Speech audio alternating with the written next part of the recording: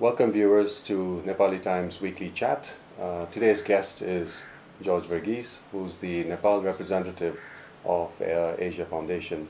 And today we're going to center on a piece that Bishal Chalise and George wrote in this week's Nepali Times, an opinion piece on local elections on the 14th of May. And George, you called it No Turning Back, why Nepal's upcoming local elections matter more than ever. Why does it matter? Well, I think that in Nepal's modern political history, this is the one time that political marginalization could be formally addressed through an institutionalized process. And for the last 25 years, we've not had the chance to have local elected representatives have so much power and authority and financial resources at the local level. So although in the last two constitutions we were trying to empower local communities, this particular constitution at least gives a massive amount of control over resources, which, as you know, is the real way decentralization works. It's not enough to give political authority, you must give financial resources. Which is why in the 1990s, when we had local elections, although there was decentralization, self-governance, it wasn't really working well, right? Yeah, and I mean, in addition to that, obviously we had, it was a stillborn experiment because within 3-4 years of the first People's Movement, the insurgency started, also owing to national level political dissent.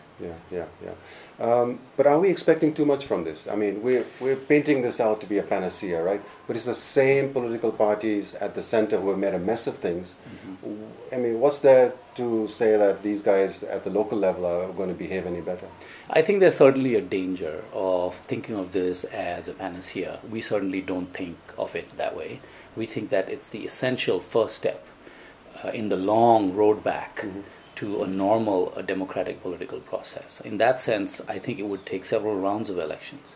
It took us decades to get where we are, and it'll take us decades to go back. I fear that, meanwhile, if national politics doesn't settle in a way that enables local politics, then we could continue in this state for a long time. Yeah, there seem to be lots of ifs and buts, and the biggest among them, of course, being the Federal Alliance and the Tarai-based parties saying that no way we're going to allow this. They've announced a series of protests for next month. How's it going to happen, and is it going to happen, you think? Well, I want to be optimistic about this. I really think that if it weren't to occur in May, at least the political future of one major party leader is at stake. Prachanda, who's the current prime minister.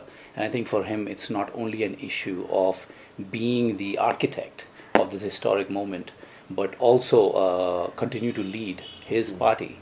And in that sense, I think there is an urgency.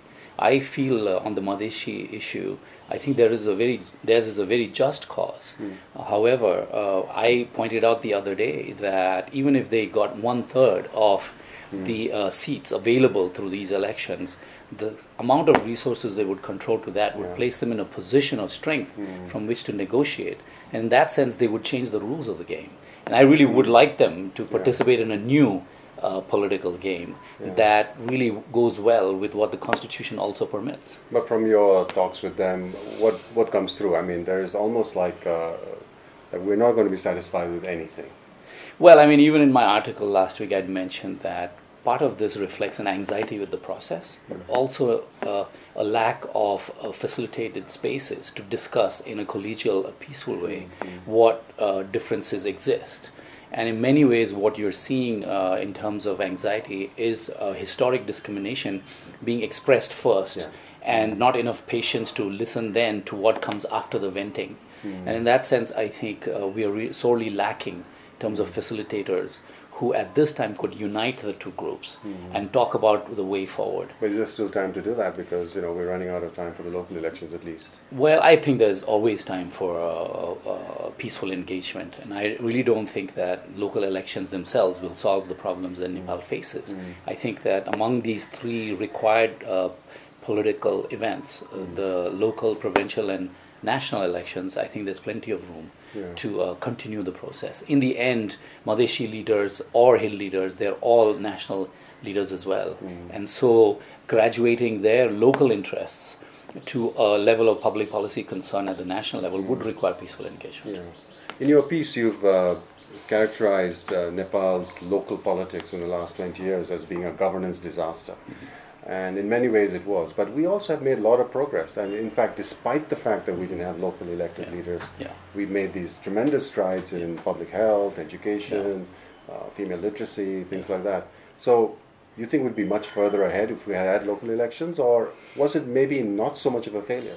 Well, the way I characterize that is I should probably have said a failure in formal governance rather than informal. I mean, Nepal is one of the few countries that's been characterized by very successful informal governance arrangements. As you know, I myself have studied community forestry and irrigation systems, and we have looked at how over centuries Nepalis outside Kathmandu have managed to govern themselves in interesting ways. But what I was referring to was the experiment that we embarked on after the 1990s, where we thought that we could enable local communities to take on more than just forests and more than irrigation systems. So in that sense, I think it broke down because trust broke down during the insurgency. You had brother fighting brother, sister fighting brother, and so on and so forth. And during that time, I think it was difficult to build on the sort of successes of these movements that we mentioned. However, I mean, I think that also the collusion between the political elites to enable rent seeking from top to bottom has turned Nepal into what I've characterized as a rentier state, where every state mechanism is oriented toward extracting rent from whichever source is possible, including, I must say, foreign aid. Yeah. So the failure actually was not at the local level, because at least there we could fall back on informal systems. Yes. But at the national level, you had this political cartel running it with rent seeking, as you said. In political science and economics, we call that coping behavior. And at the local level, we coped very well because that was always the case. But at the national level, we weren't able to cope because we had nothing to fall back on. Yeah. So we're approaching the second anniversary of the earthquake. There's a lot of criticism about delayed aid. How much of that delay is due to the lack of local accountability because we haven't had elections? Well, I think it's very significant. The reason we would say it's significant is because we were unable to identify very quickly who genuine survivors and victims were. And in that sense, there were a lot of phantom lists generated by those who would be local leaders, who were propped up at the last minute by various political parties. So in that sense, identifying survivors very quickly and targeting relief to them was not done in a timely way. That said, even if we had had local government, the machinery of the state had become increasingly incapable over the last several years of conflict, such that the Nepali state was caught napping at its most incapable time. And I feel that the immediate aftermath of the earthquake was very poorly managed. What we call crisis leadership management was very poor. And we feel that in a place like Nepal, if future events were to so require, we should focus on the most vulnerable from the government point of view rather than all of them. The example is, 745,000 households were affected. Why would you as an incapable state go after all 745? You would leave that to others. You would look at the 82,000 or so households that continue to languish in temporary housing 2 years after the event. You said the government was caught napping. I think let's hope that both at the national level and the local level we wake up. Thank you very much, George. Thank you.